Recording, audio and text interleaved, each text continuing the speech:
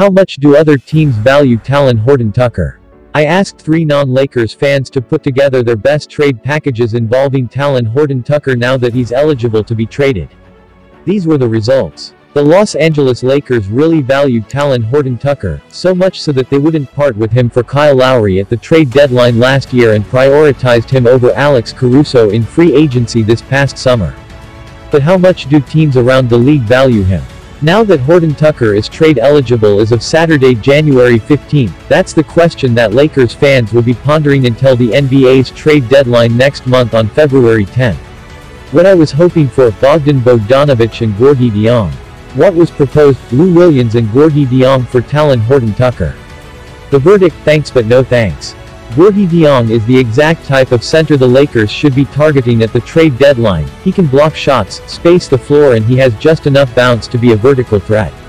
But it's safe to assume the Lakers wouldn't accept Dieng or Lou Williams as the centerpiece of a trade package for Horton-Tucker, seeing as they're both north of 30 years old and on expiring contracts.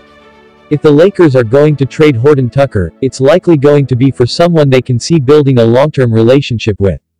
Truth to be told, when I initially reached out to Hood, it was because I liked Cam Reddish, or at least the actualized version of him, for the Lakers, but the day I contacted him was the day the Hawks agreed to trade Reddish to the New York Knicks.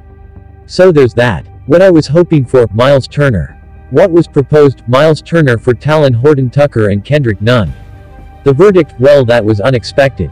For months, all I've heard is that Horton-Tucker and Nunn won't get the Lakers anything.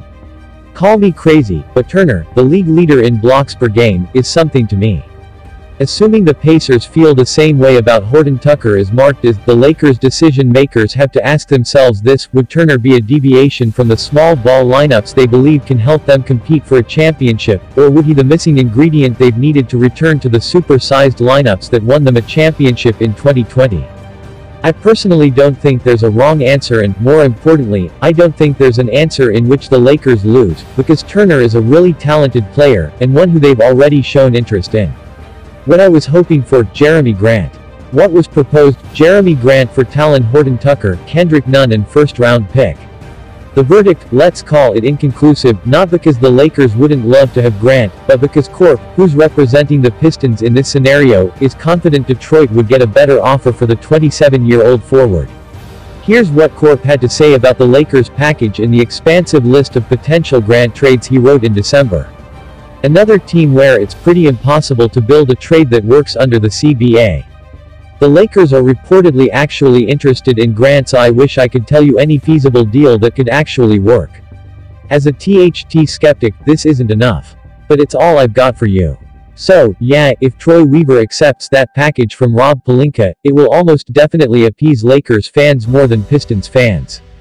It would also suggest that other teams interested in Grant weren't willing to offer their best young prospect and/or draft compensation, which is the best-case scenario for the Lakers in regards to their pursuit of Grant.